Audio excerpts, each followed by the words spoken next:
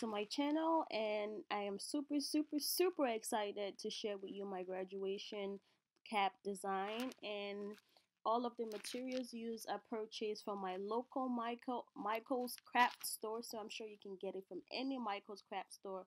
So I'm just showing you guys a list, showing you guys the materials I picked up from Michael. So I have the letters and the glitter, the flowers for little decorations. I have the white bowl. Make sure you ask for the white cheerleading bowl. I have this fabric spray paint. It's the tulip color shot, and I got it in the color green. So I have my X-Acto blade, my tape, and my scissors, and some Elmer's glue in the clear. For my base, I got this black lace looking paper material, and of course I have my graduation cap, which I will be designing. So keep watching, guys. What I'll be doing is spray painting my white bowl. So I'm going to be spray painting it green. For those of you who don't know, I am from Nigeria, and the color of my country's flag is green, white, green. So I just got the idea while I was in the store, to um do it for the culture, for my country. So I wanted to spray paint this bowl green, white, and green. So I'm going in with the tape and covering up the places where I want to be white. So I'm hoping the spray doesn't get to it, but apparently I used the wrong kind of tape and some of the paint still got to it, but it's okay. It's my first time. It's not the end of the world. We're gonna work with it. So I'm going in with the tape and I'm taping it as much as I can. I taped it a lot of times. I kept taping and taping until I was satisfied with it, and I felt like the paint wouldn't seep through, so I would get that good white and get the color green, white, green. So I'm just gonna play some music and show you guys how I achieved this using the fabric paint. Sam Moki though.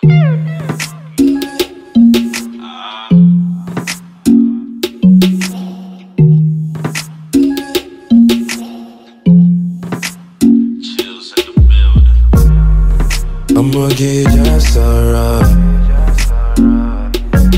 I see you staring at me, don't be shy, say what's up.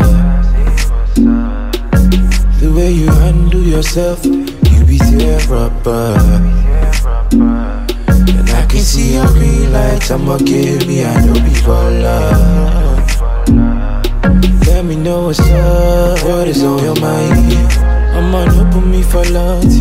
Baby, waiting day your cup, no the waste time. I'ma no need for the fronting. Girl, you gotta understand that I gotta be your man when I see what I want. Tell me if you got a plan, put your number in my hand, cause you don't need to front. She said she did call me Jack, call me Jack, call me Jack, call me Jack. Oh. This baby they call me Jack, call me Jack, call me Jack, call me Jack. She said she did feel me. She said she did call me Jack, call me Jack, call me Jack, call me Jack. Oh. Baby just they call me Jack, call me Jack, call me Jack, call me Jack. Oh.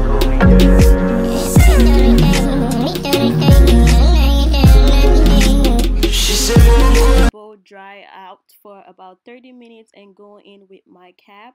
So I have this base I got from Michael's, of course, and it's like a lace material.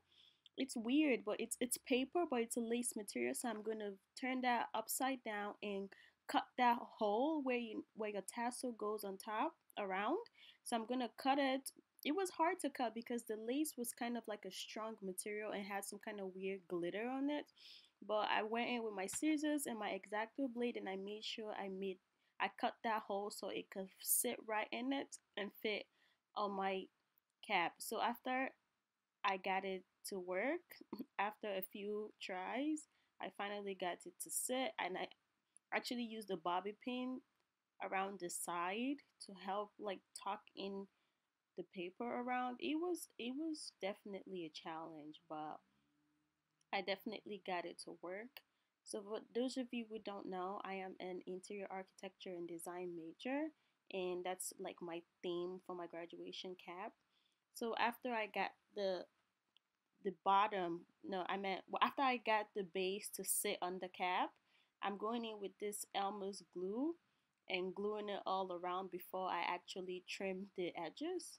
And just a heads up, this glue was trash.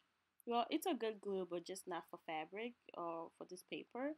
But I still used it. I didn't realize it after I used it. So after I pressed it down, I took my scissors and I trimmed around the edges, and I found that this glue wasn't, you know, it, because after I glued it down, the paper was coming up, like you could see the paper was slowly rising. It was not staying down. Basically, it was not staying down.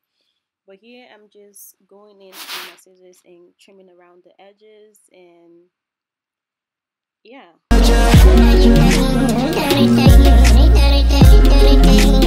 You know how to feel.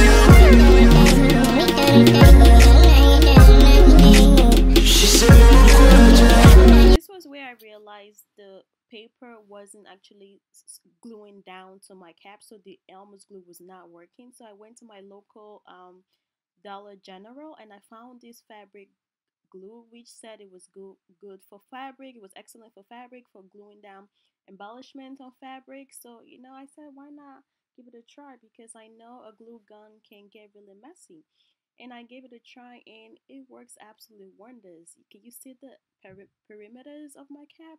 It worked really, really good, and I would link it down in my description box below. So I went ahead and spelled out what I wanted to go on my hat, and it says, "And she designed happily ever after," with the flowers around the corners.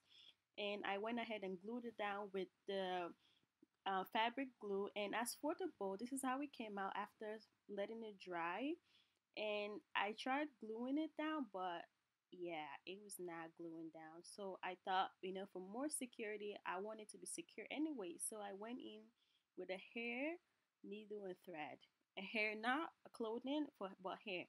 A hair, needle, and thread, because the thread are actually really thick, and that would give me the security I'm looking for.